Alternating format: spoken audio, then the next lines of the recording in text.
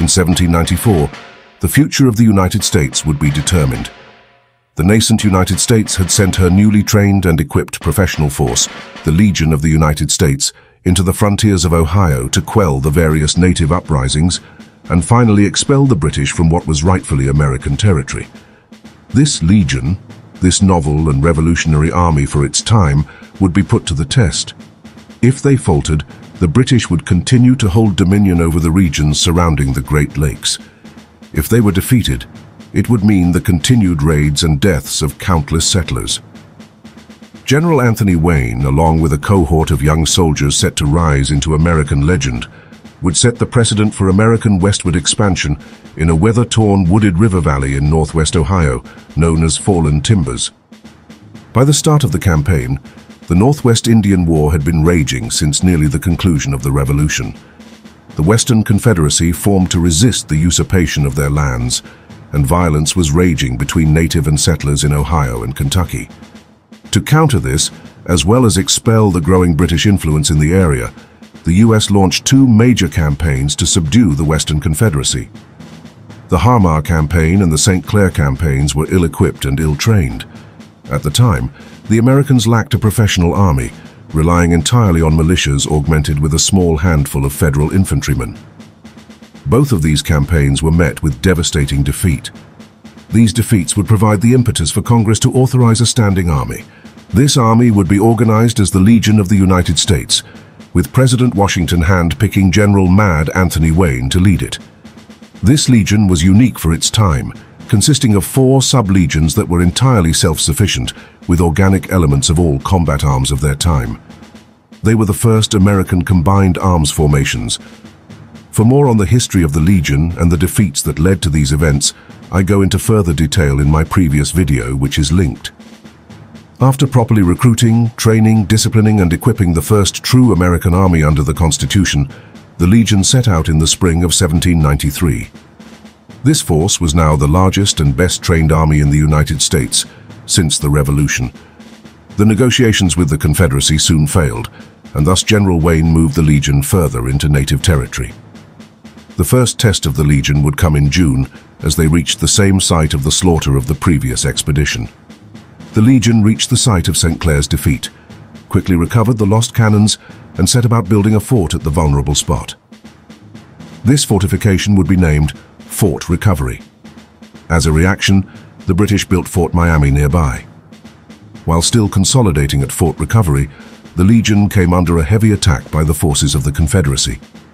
Outnumbered 250 to 1,200, the defenders took heavy casualties, with 40% of the Legionnaires being killed or wounded. However, they held out, with their hard-drilled discipline and martial skill combining to repel the attack. This victory exemplified the differences between the Legion and the armies of militia that campaigned in the Northwest prior. The discipline and leadership of the Legion would not allow yet another surprise attack to devastate their forces, as was the case with forces of Hamar and St. Clair. Every time the Legion stopped or made camp, they fortified their position. This effectively neutralized the most feared tactic being used by the natives, the hit-and-run camp raid. Following the defeat at Fort Recovery, cracks began to show within the Western Confederacy. Little Turtle, chief of the Miami, declared General Wayne to be the chief who never sleeps and recommended peace be made. Blue Jacket, war chief of the Shawnee, mocked Little Turtle for this opinion, resulting in leadership being relinquished to Blue Jacket. This weakened Miami participation in the alliance. In late summer, the Legion had reconsolidated and pressed the campaign forward. Buttressed by 1,000 mounted Kentucky militia, they pushed north. Every day, the Legion only marched until the early afternoon, so they could fortify their position wherever they encamped. Reminiscent of the Roman legion from which the Legion of the United States derived its name, these fortified encampments prevented surprise attacks while resting. This made a devastating defeat, like those suffered in the 2 previous campaigns, nearly impossible. A stand would have to be made by the native forces on the field of battle. General Wayne and his legion neared the British Fort Miamis. This was the support base from which the British coordinated and armed the Confederacy. A British officer urged the Confederacy to choose a suitable battlefield in order to have an advantage against the certain attack by the Legion. They chose an area along the Maumee River near present-day Toledo, where a stand of trees had been blown down by a tornado. The debris stretched for a mile, and the brush created a natural fortification. The Tribal Alliance, along with a company of Canadian militia, took up their positions on the 17th of August and began their fast, a tradition before a battle. The Legion advanced early in the morning on the 20th of August. It was raining that morning, so many native warriors retired to Fort Miamis to break their fast for the day, assuming that the rain would prevent a battle. Meanwhile, General Wayne was arraying his forces. The infantry was to march in compacted columns, and he distributed the dragoons and artillery in the center of the column so they could respond to an attack from any side. A battalion of Kentucky militia screened the advance from the front. The lead militiamen were 100 yards into the center of the chosen battlefield when the Confederacy forces opened fire. The Battle of Fallen Timbers had begun. The Kentucky militia quickly scattered and retreated. Men of the 4th Sub-Legion moved forward and engaged with the native forces. This quickly devolved into hand-to-hand combat, and they too began to also withdraw, being quickly chased down by a superior number of native warriors.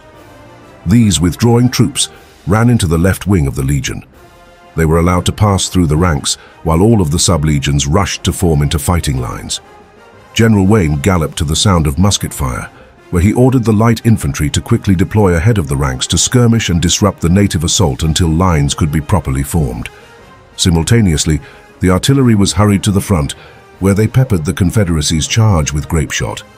The novel combined arms tactics of the Legion were on full display, and the well-organized native ambush had been effectively thrown into dismay. Following the successful repulsing of the first attack, General Wayne ordered all to charge the damned rascals with the bayonet.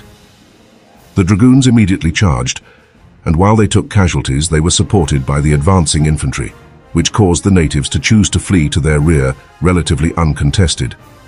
The Legion's right side also advanced, but encountered heavy resistance. However, an element of Kentucky militia had maneuvered through the swamps along the river and flanked the enemy positions. This started a withdrawal that turned into a rout for the Confederated forces. The 4th Sub-Legion pursued with fixed bayonets. The rough terrain now turned against the natives, as they were unable to effectively reform throughout the retrograde. The Legion and their attached militia was now advancing across the entire front, pushing the native forces back toward the British Fort Miamis. Some of the Confederate forces attempted to regroup in a small ravine near the fort. An Odawa chief, Turkeyfoot, stood atop a large rock and urged the warriors to make a final stand. Resistant to the end, he was shot in the chest while on top of the rock. This exemplifies the blow to native leaders during this battle. While the casualty numbers were relatively low, the Confederacy lost many chiefs and war leaders, while they desperately tried to lead, rally, and fight alongside their men. The withdrawal soon turned into a shattered rout. The open area beyond the ravine was favorable terrain for cavalry, and the Legion's dragoons made quick work of natives caught there. Any forces that managed to make it to Fort Miamis quickly found the gates were locked. The British refused to allow refuge for the natives, as the commander was unwilling to inadvertently start a direct war with the Americans. The remnants of the Confederacy forces fled north, where they refused to rally due to the abandonment by the British in Fort Miamis. While the casualties on both sides were relatively low, the impact of the Battle of Fallen Timbers was profound for the United States and the U.S. Army. The victory of the Legion allowed for the consolidation of control over the Northwest Territories, which resulted in rapid expansion and settlement of those areas. The success of the campaign demonstrated to Congress, and indeed to many anti-federalists, that a standing army would be necessary to safeguard the future of the young nation. Relying entirely on militia was simply insufficient. On the 3rd of August 1795, as a direct result of the Legion's campaign and the Battle of Fallen Timbers, leaders of the Native American Confederacy signed the Treaty of Greenville, ending the Northwest Indian War. In 1796, Wayne accepted the handover of all the British forts, including Fort Niagara and Fort Lerneau, that were located within U.S. territory in violation of the 1783 Treaty of Paris. The campaign had achieved all of its objectives. The Legion of the United States would soon after be dissolved and integrated into a more contemporary army comprised of regular infantry, artillery, and cavalry regiments. While the radical organization and tactics of the Legion were successful, Congress decided that it would be cheaper to recruit and outfit a more conventional army. General Wayne may have been able to save the Legion, or at least continue to emphasize the merits of combined arms in irregular warfare. However, his efforts would be undone in his absence. General Wayne would die while being the target of treachery. Wayne's second-in-command, General James Wilkinson, was a Spanish spy who, in exchange for gold, campaigned heavily to ruin General Wayne's reputation, pass information on the American military to the Spaniards, and commit general treachery. General Wayne died just before he was about to court Marshal Wilkinson. This was never found out by Congress, and thus Wilkinson rose to be in charge of the army following Wayne's passing. He was never convicted of his treason, and we only know of his actions today from the release of records of correspondence with various Spanish officers. Multiple American legends fought at Fallen Timbers. Most notably among them, William Henry Harrison, the future 9th President of the US, was present as General Wayne's aide-de-camp. Additionally, William Clark fought in the battle, with Meriwether Lewis being present with the Legion for the signing of the peace treaty. The 1st, 2nd, 3rd and 4th sub-legions would become the 1st, 2nd, 3rd and 4th infantry regiments following the disbanding of the Legion. All would take part in the War of 1812. The 1st, 2nd and 3rd sub-legions have direct ties of lineage in modern infantry regiments, with the oldest, the 1st sub-legion, having its lineage carried on to this day with the modern 3rd US Infantry Regiment, the old guard that is in charge of army ceremonial duties, as well as eternally guarding the tomb of the unknown soldier. Thank you for watching. I hope you enjoyed hearing about the Legion of the United States. It is a topic that has fascinated me for a long time, and I am glad I can try to share it. Next week I will cover the career of General Mad Anthony Wayne in the Revolution, with emphasis on his daring night raid at Stony Point. Please consider leaving a like, or perhaps even to subscribe.